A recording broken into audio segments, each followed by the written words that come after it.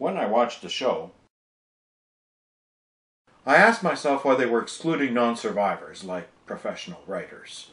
It just wasn't fair.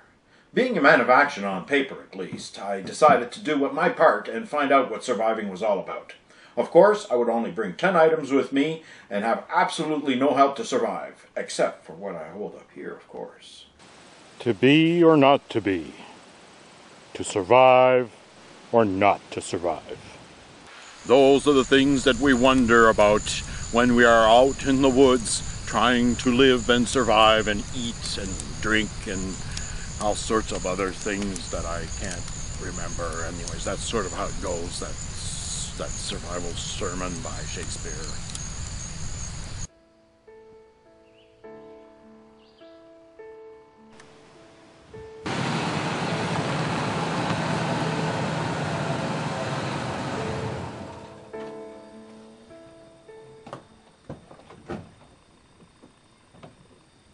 That's it. I'm here.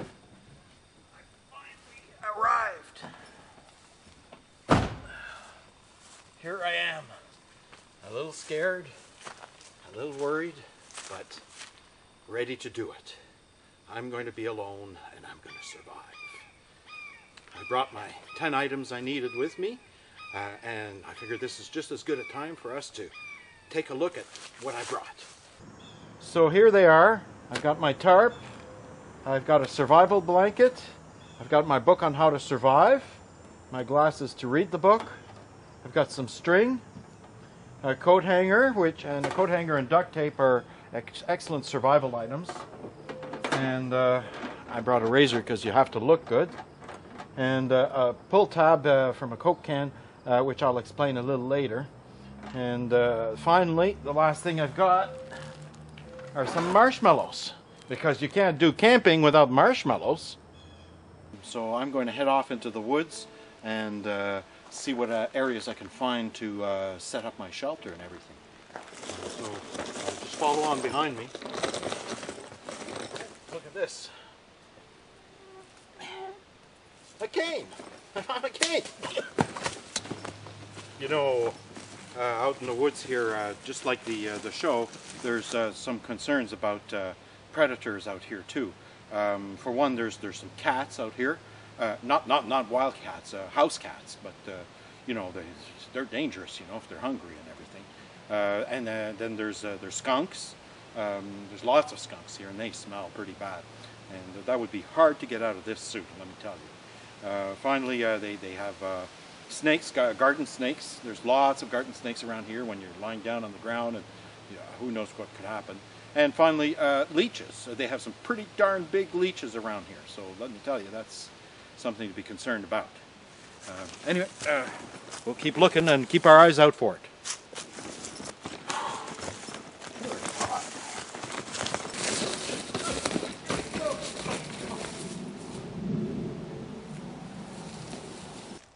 Well, I think I found myself a spot. A little place here. There's a couple of trees I've got on my side here, which I can set up and have my tarp in between. I've got my rope here, and I seem to have made a bit of a mistake here in my survival equipment. I didn't bring any scissors or anything to cut rope, so we'll have to figure that out as we go here. But it's time to set up the camp.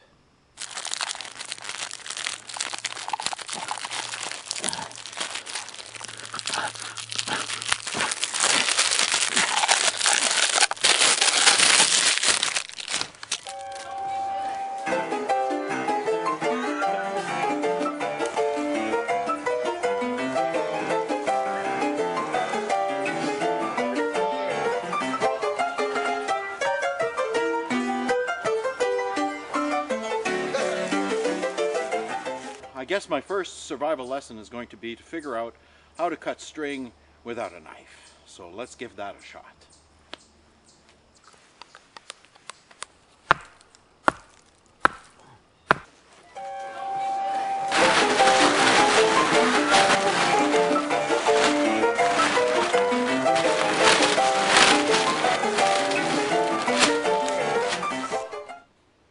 Another method of installing a tarp is to use the continuous string method.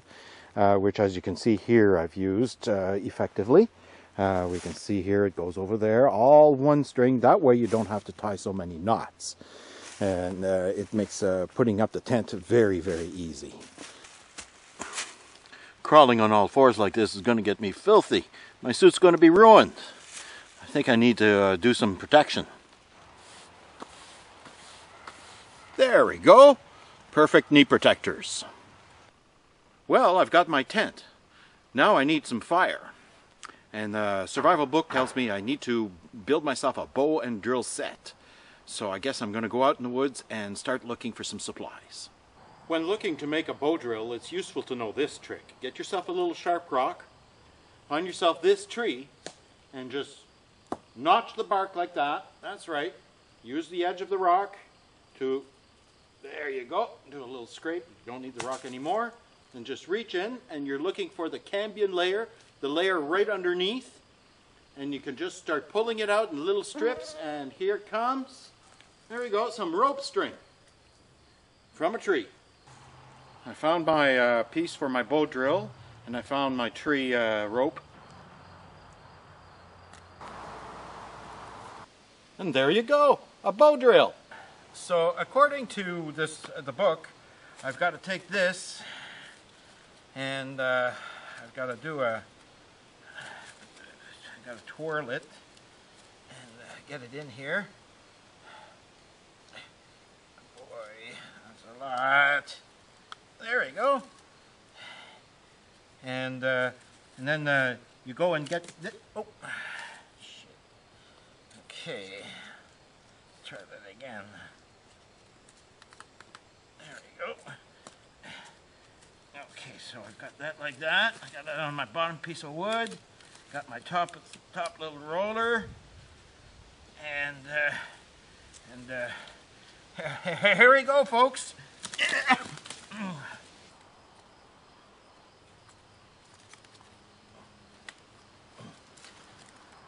Perversely enough, starting a fire is hot work. Can't even see anything with these glasses. I'll have to put these out of the way. And this book it's useless.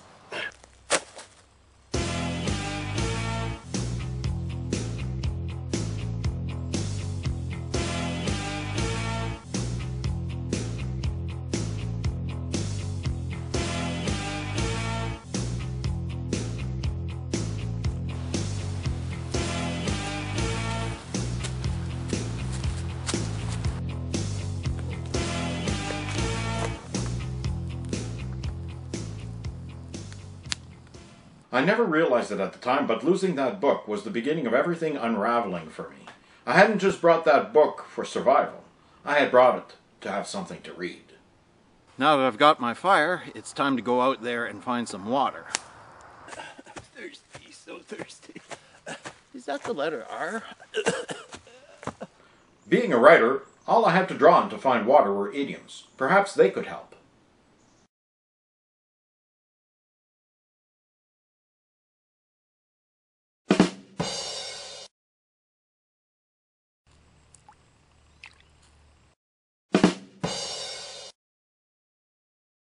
Help! Help!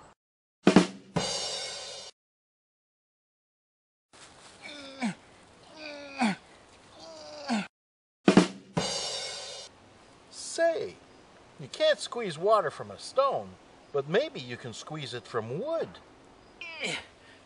This isn't working. Oh, no wonder. This is hardwood. What I need is softwood. What I needed was some softwood. Well, I found myself a piece of softwood here. I'm going to squeeze it and see if I can get some water out of it. There we go. Water from a log. Ah! Another thing that's useful when you're lost in the wood is to know your way north. And an easy way to find your way north is, of course, to follow idioms found naturally in the books. So one of these idioms is that moss always grows on the north side of a tree. So it's a simple way to find the north. Let's go find some trees and look at the moss. No moss here. No moss here either. None there either. Another way to find the north is there's a word that I think there's a word that says that if you point the way east with one hand and the way west with the other, then your face is going to be, your nose is going to be pointing north, and the back of your head is going to be pointing south. But I don't remember the word, so I guess that's no use to me. When you can't find north, you have to just keep plugging. That's what survival is all about. Now that I've got my tent and I've got my fire, it's time to look for food. So let's get at it, because I'm getting pretty hungry. Hey, doesn't that look like the letter W? I may look as cool as a cucumber to you, but finding food is a tough nut to crack. You have to be one smart cookie if you want to get back on the gravy train and eat some food.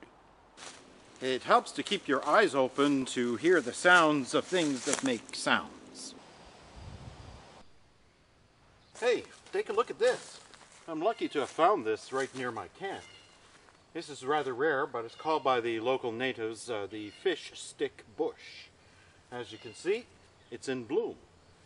So now when you take these out, you should be careful because they are cold and flaky. Let's see here. Oh, there's one. There's another one.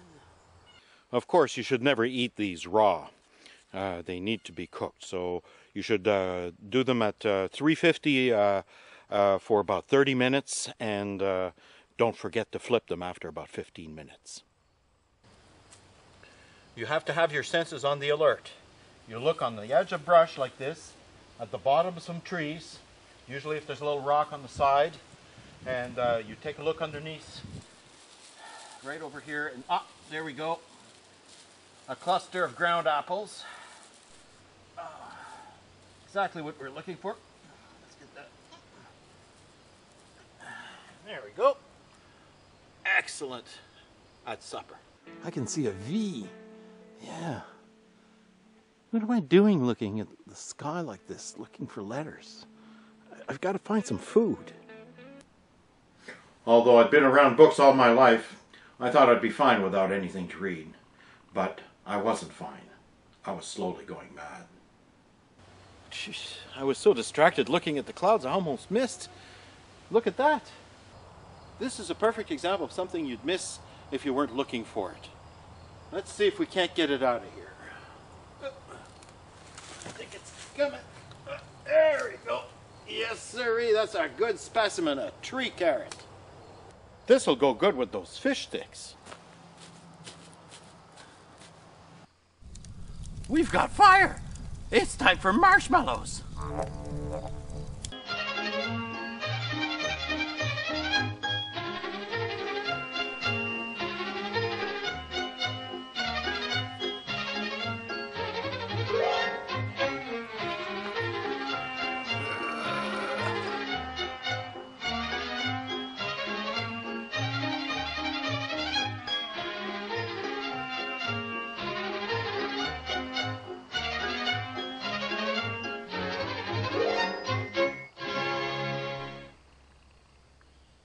It was getting worse. I needed words, nouns, adjectives, even articles. Well, here I am inside my tent getting ready for sleep. I've got my survival blanket with me, and I guess it's time to get set up. I'm going to use my pack, my big bag here as a pillow, and we should be comfortable as everything. There shouldn't be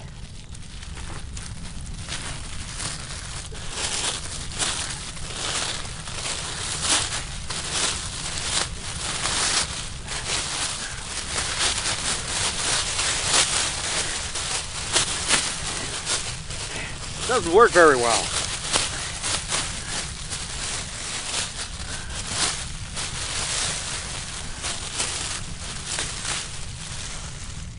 Not much of a blanket.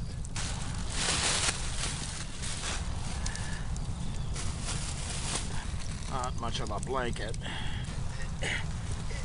I'm just not comfortable. Something's sticking in my back. Let me see if I can find. Wow, there's my problem.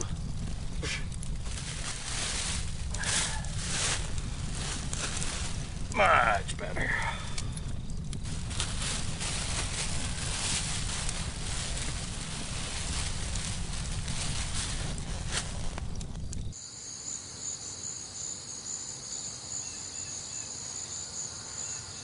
Can't sleep. Too many noises. What was that? Was that a rhino? No. That's an elephant. A coyote. A wolf. I don't want to be here. I miss my books. I miss my books. What sound does a skunk make? Shakespeare, Dickens, Mark Twain, all the greats that I never read. I'd read them now. I would. I'd read toothpaste tubes right now. I'd read anything. Anything.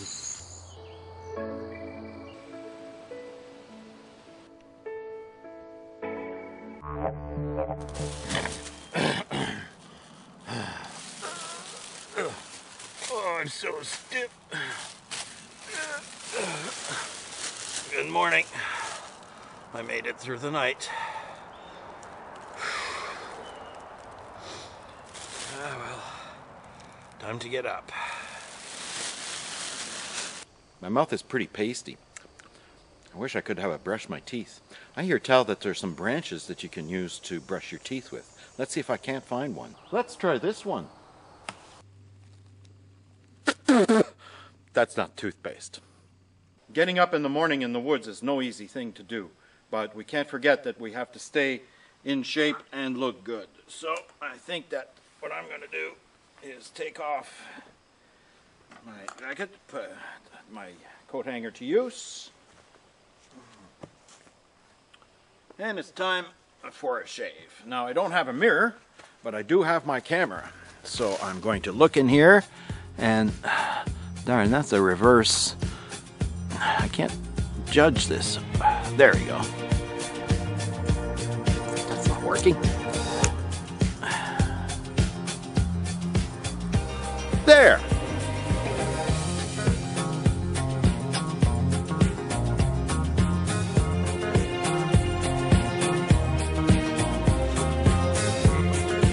Survival isn't just about surviving, it's about other things. You can't just do one without the other. Oh, I seem to have gotten some blisters. Hey, I know what I could do.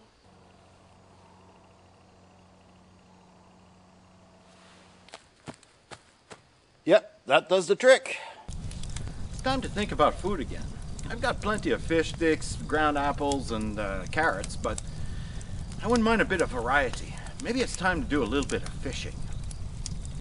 Fishing is an art, and you need the right tools. And that's what I'm doing right now, looking for a fishing line. And I think I've found just the thing right here. A good stick. It's not long enough, but I know what to do to make it longer.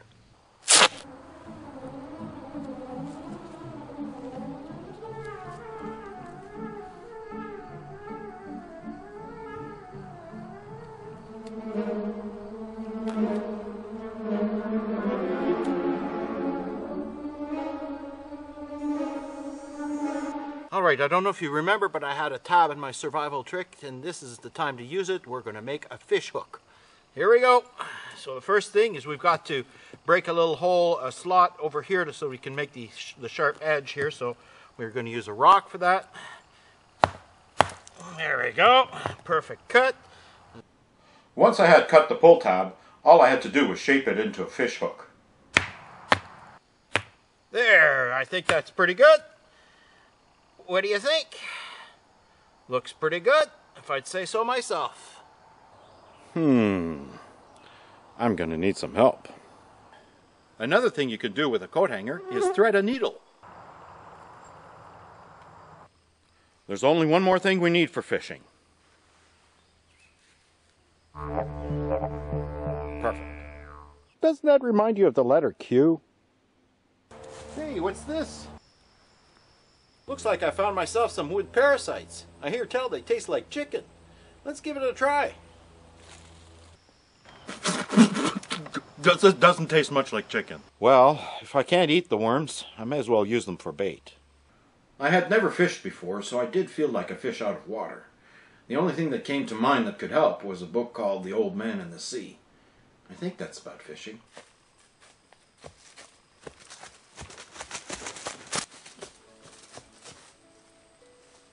Will you look at that?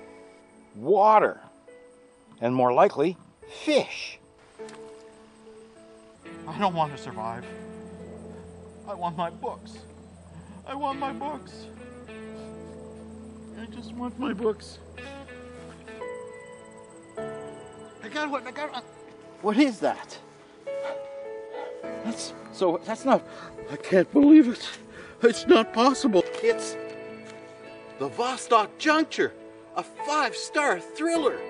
Unbelievable. I'm saved. Thank you, thank you. With the Vostok Juncture in hand, I could brave any survival scenario, but it no longer mattered. I was back where I belonged, in my library.